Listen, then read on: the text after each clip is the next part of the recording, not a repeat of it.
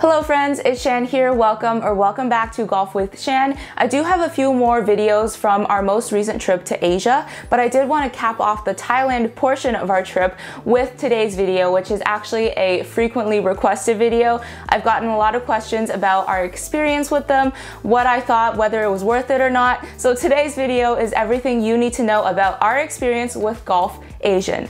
This video is not sponsored. We paid out of pocket. GolfAsian doesn't know I'm making this video. You may or may not have a completely different experience to us, or you may have a very similar experience. I would personally say they're probably pretty consistent. Without further ado, let's get started. As usual, timestamps will be linked down below in the description section, along with all the website links and anything I mention in this video. And if I don't answer that question in the video, make sure to leave it in the comments down below and I will do my best to answer all the questions. If I don't know the answer, then I'm sorry, I am not a travel agent. I am just a person sharing my personal experience. And if you haven't subscribed to my channel yet, please consider subscribing. I make a lot of travel and golf content for you all year round, every Saturday. So yeah, I hope to see you on my channel, and let's get started. GolfAsian is a golf travel agency based in Bangkok, Thailand. They offer golf and hotel stay transportation, kind of all-inclusive golf travel packages across Thailand, all of the golf regions in Thailand,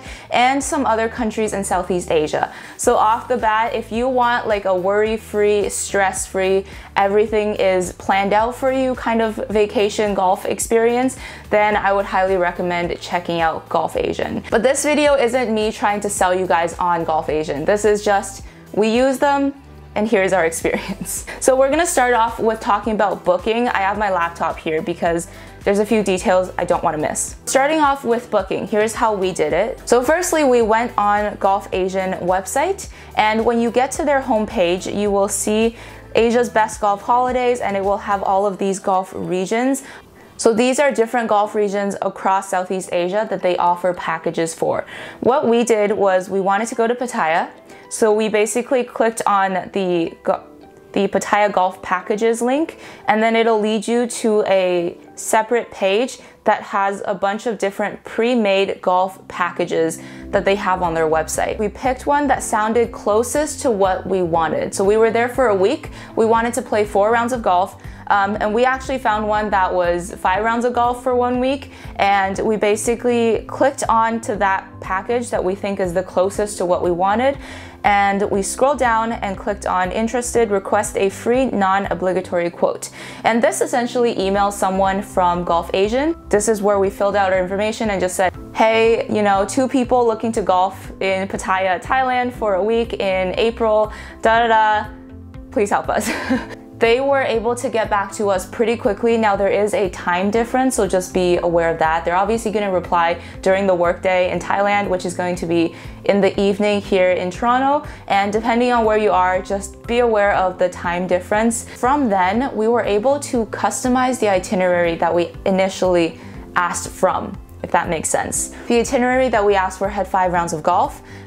We were going to go to Bangkok during Songkran, which is a national holiday. It is, I think, their New Year's. It's where they have the big water fights, the water guns on the streets, lots of parties. It's supposed to symbolize washing away the negativity from the previous year, which I just think is a beautiful tradition. Honestly, people come to Thailand from all over the world for Songkran. So long story short, we wanted to enjoy Songkran. We wanted to enjoy our weekend in Bangkok. We ended up deducting 1 golf course. We did play Nikanti, which is this video. Please go check it out. If you are at all interested in playing a golf course in Bangkok, I highly recommend Nikanti. When you get an email response from your initial request for a quote, you can communicate with this person about your specific travel itinerary. So this is a good thing that we actually found, was the flexibility they had to help us. A few things you can swap out.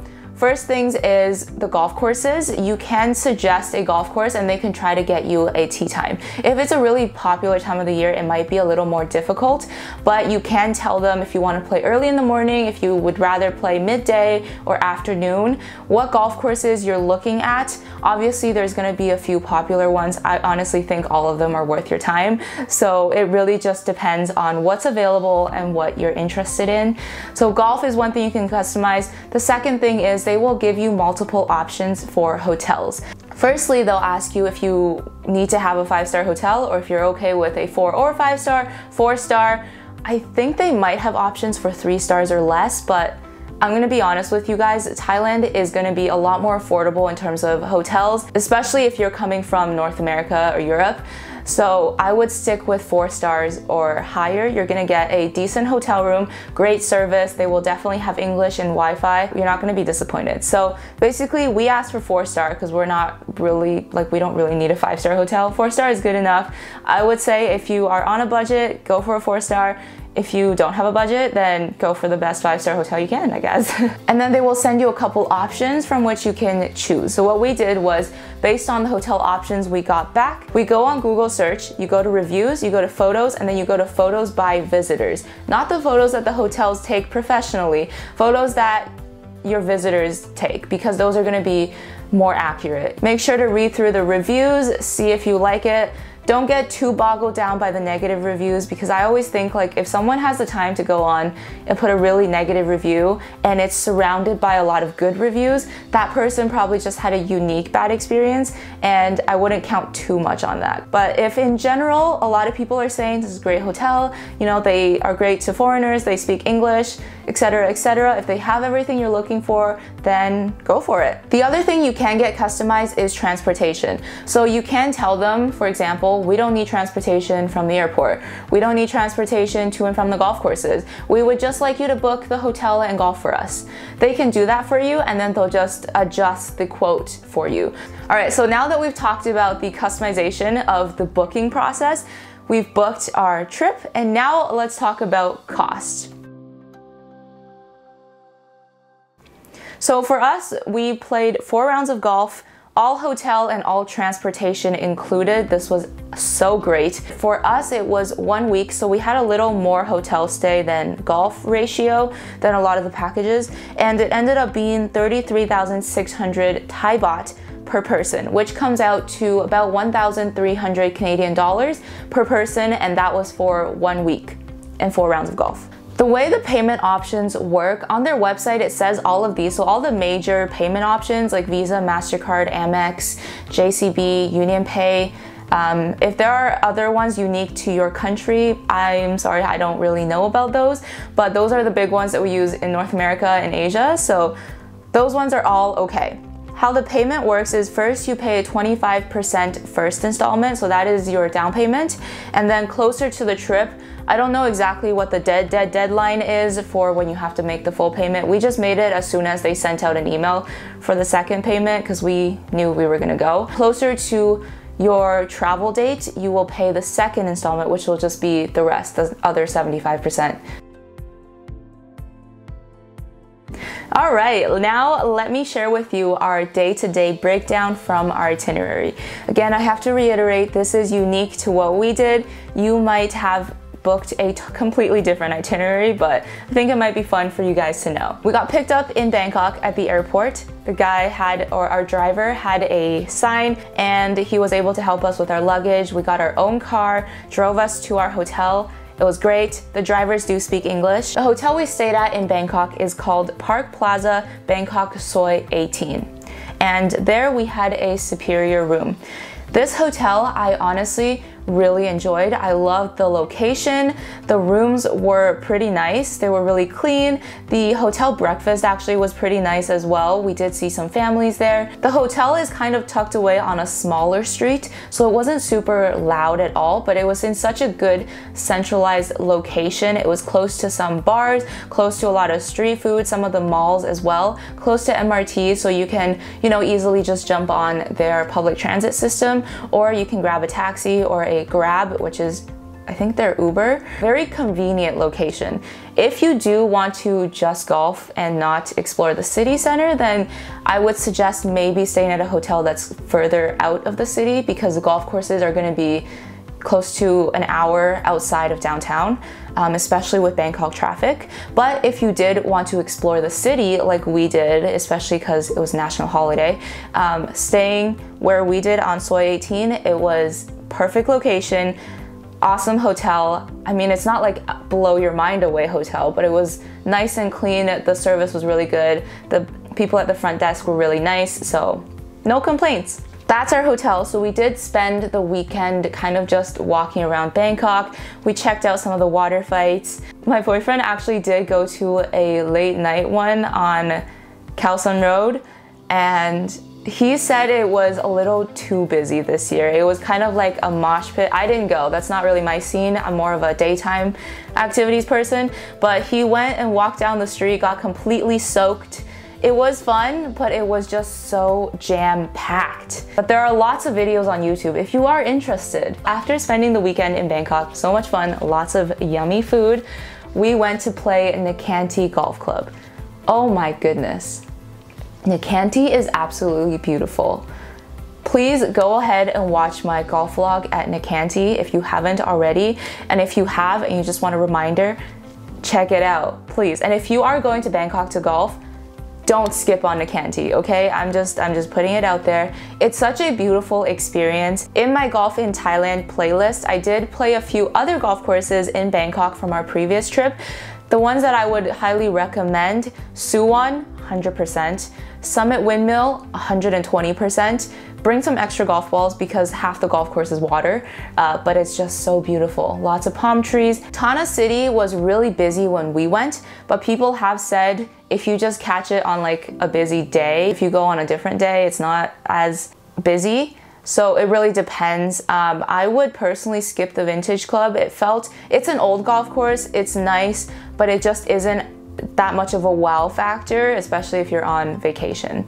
But yes, anyways, all of those golf courses will be in the Golf in Thailand playlist. Go ahead and check out the Bangkok ones if you are interested in golfing in Bangkok. While you're in Bangkok, feel free to check out my other Bangkok vlogs and things to do in Bangkok that we did last time. The only thing I haven't gone to that I really want to go to is the Grand Palace. It just so happens the last time we went was during APEC, so it was closed. This time we went, it was during a national holiday, so it's closed again. We'll see if third time's the charm. The next time I go, the Grand Palace will be open. But that's the only thing I didn't get to see. Next up, we went to Pattaya. So with our itinerary, we actually got picked up from our hotel in Bangkok, and we drove to our first golf course in Pattaya, which was Lam Chabang Golf Course. This was a Jack Nicklaus design, beautiful golf course, I have to say. There were a lot of those little flies. If you've watched my video, you'll know what I'm talking about, but the golf course is gorgeous. So many bunkers, I can't. Because of how our itinerary is set up, we actually drove to the golf course, played golf first, and then checked into our hotel in Pattaya. So the hotel we stayed at in Pattaya is called Santara Azur Hotel Pattaya, and we got a deluxe room. I will say, this is my first time in Pattaya. I didn't know really what to expect. It's a 4-star. It looked pretty good online. For us, it was very crammed. Basically, I didn't have many videos of it, but when you walk in, there's a separate little like closet thing where the toilet is in with a door that closes, and then your shower and sink is literally right next to your bed. Like the sink is like an arm's reach from your bed, and then the shower is right next to it, and it has 2 sliding glass doors that close like this. So if you leave the glass doors open, you're just showering pretty much right next to your bed. I think if we didn't have 2 golf bags and 2 golf travel cases with our suitcases in the room, it would have been okay, because I'm not super picky with hotel rooms as long as it's clean. It is clean, I will give them that. But just space-wise with our golf bags, we couldn't really walk around the bed, but the hotel was clean. The front desk did speak English. Everything else was pretty good. It was just a little bit smaller than the hotels we had before in Bangkok and Phuket. And yeah, I don't know if that's normal for Pattaya. I have a sample size of 1 hotel room to tell you guys. So that's it. I'm sure there are really nice hotels in Pattaya. Maybe we just picked a slightly smaller 4-star. All right, and then our second round of golf in Thailand is the famous Buddha Mountain Chi-Chan Golf Resort. I gotta tell you, I love this golf course. My boyfriend is one who likes it if the golf course feels a little more enclosed, if there's a lot of trees, it's very scenic. Personally, I like an open golf course. This is also why I loved Suwon and Summit Windmill in Bangkok. I love an open golf course. I love water. I think it's beautiful. I love the view of the mountains all around. So this golf course actually, I probably enjoyed more than the Jack Nicklaus course and the CM Plantation course, just because it felt more open. But that's just a personal preference. Honestly, depends on what you like. Because this course was more open, less trees, there weren't any of those little bugs. It was a little more windy as a result, but that actually just made it less hot. And then our final golf course that we played in Pattaya is the CM Country Club Plantation course in Pattaya. We played the Tapioca and Pineapple 9 on the Plantation course. People have said they enjoy the Sugarcane 9. It really just depends. They assigned it to us, so we didn't really get to pick which 9s we wanted to play, but I did really enjoy CM Country Club. So those were the 3 golf courses we played in Pattaya. Oh, one thing that we also found out we didn't know is that after Songkran is done in Bangkok, it continues in Pattaya for another 4 days or so.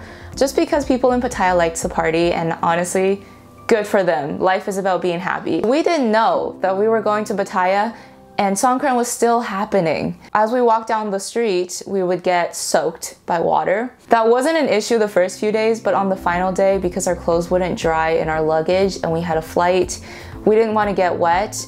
So after that, we had another driver pick us up from our hotel in Pattaya and drive us back to the airport in Bangkok, and that is where we took off and left Thailand.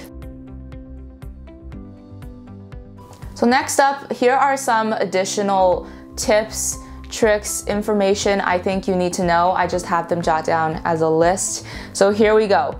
First thing, bring or exchange some cash for tips. Through GolfAsian, the price you pay includes your greens fee, caddy, and cart, and so you don't actually have to pay anything when you get to the golf course. It's all pre-done for you. Really nice. However, caddy tips at the end of the round are separate. They are not included in your cost to play there.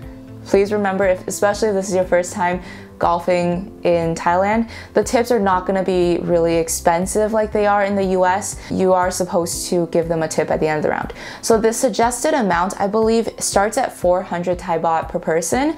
But for the 2 of us, and because when we exchange cash, we get a lot of thousands, they just give you big bills. We just bring 1,000 and we give that to both our caddies. So it splits to 500 each, which is about 20 Canadian dollars per person for tips. When you're exchanging cash, just make sure you have a few thousands and prepare one for every round if you're 2 people. If you're 1 person, then maybe prepare a 500 or 400 or however much you want to tip the caddy. Also have a few smaller bills like 50, 100 for drivers.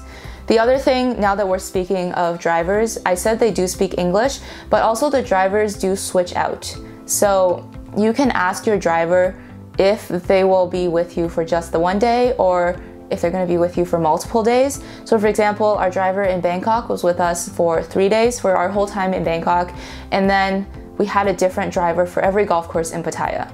And we had a different driver from Pattaya back to the airport in Bangkok. Make sure you ask your driver. If they're with you for multiple days, you can tip them, I think, all together at the end, just for multiple days. And if they're just with you for 1 day, then you can give them a tip at the end of the day. It's a cultural difference. In Asia, if you don't tip, people aren't gonna roll their eyes. They're not gonna think you're weird or anything. The tipping culture is different, but it's still a good gesture. It kind of just is saying, thank you for driving us, And I do appreciate that the culture there is based on whether you like their service and not you should tip them regardless of how they treated you. But I will say everyone in the service industry in Thailand, like all of our drivers, the hotel front desk, the cleaning people, everyone has been super nice. So I've never had a bad experience. The tipping culture difference, I just appreciate it more in Asia, where they serve you well and you feel like it's good to give them a tip. And make sure to ask what time you're gonna get picked up the next day. This kind of communication is very important. You can obviously contact GolfAsian and ask afterwards, but you can just ask the driver because they have all the schedules in like a little notebook. Next thing is to make sure for every round of golf to purchase a massive 1.5 liter bottle of water from 7-Eleven. I am one to chug water. I drink a lot of water, okay? 7-Elevens are wonderful in Thailand. They're not great here, but they're great over there. Next thing is to make sure you bring sunscreen. Sunscreen tends to be more expensive when you buy it there because they know they're selling it to foreigners.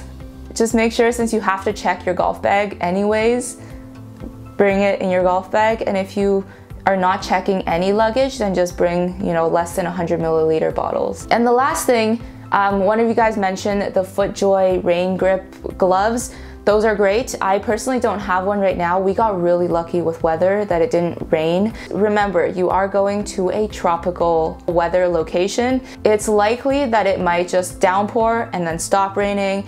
You never know if that'll come into play. And if you've pre-booked your rounds like this, it's not as flexible, and you do wanna, you know, you've already paid for it. You wanna play the golf course. That's just something to take note of. Make sure you bring extra golf balls. If you are going to Bangkok, I would recommend checking out the golf mall in Bangkok. It's a whole mall of just golf stuff, and they even sell secondhand golf balls. If you do find yourself needing more golf balls, or if you didn't want to carry too much for your flight, then you can go there and buy some golf balls and hopefully not hit them into the water. By the way, the slope on these golf courses are about 140 average, I would say. So not the easiest golf courses out there. Let's summarize the video because I've been talking for a while. Was it worth it? Our first trip, we didn't use GolfAsian. We booked everything ourselves on GolfSavers, and in Phuket, we rented a car. In Bangkok, we paid for transportation. This time, we booked through GolfAsian and everything was taken care of. I would say it was worth it because it was stress-free. It was like everything was already done for us. When we got to the golf courses, we didn't have to check in. The driver would walk into the pro shop, walk out and just say, hey, I'm gonna wait over here in the shade. And we're like, okay. And then we just, you know, got ready and teed off. It was so simple. We didn't have to worry about anything from the second we landed in Bangkok to the second we left Bangkok. So from that perspective, it's worth it to pay for that convenience. And honestly, booking yourself, you're probably gonna end up paying a similar amount, except you have to do it all yourself. Obviously, there are cheaper ways to golf in Thailand, especially if you are local or you know the language or everything. Transportation is a big one. The first time when we were in Bangkok, we tried to get Grab. They rejected us because the golf courses were too far. We tried to get a taxi, they rejected us. But people have said if you're one person, you can probably get a Grab or a taxi successfully, and that's gonna be a lot cheaper transportation-wise. People have also mentioned golf bars where you can go get a good deal and also, you know, group up, go to the golf course. So those are great options if you are more local to Thailand, if you know where to go, if you know what's up. Those are great options. But if you're visiting for the first time, if you just want a stress-free experience, I highly recommend booking with GolfAsian. So yeah, I am going to conclude this video. I've been talking for a long time. I will link the Golf in Thailand playlist down below. I'll also add it to the end cards. So go ahead and check out that playlist, check out the other golf courses we played. See for yourself if you are interested in playing a course, whether or not you like it. See the course layout, it's hole by hole, every single shot. You'll get a pretty good sense of the golf course. Good luck on your next trip. If you've already taken a trip, let me know in the comments how you felt. If you've used GolfAsian before, let me know if you had a good experience. If you didn't have a good experience, we are here to provide information to help everyone out. I am an advocate for golf travel. Go to the golf course, but then also just explore the city, explore the surrounding area, have some local food, have some food off the street. It's honestly delicious and so cheap, and enjoy your experience. It's not just golf, it's golf travel. And with that, I want to thank everyone for watching this video. Make sure to hit that subscribe button, and I will see you in my next video. Bye! There is a cafe inside H&M. This is quite possibly the nicest H&M I've ever been in. It's massive.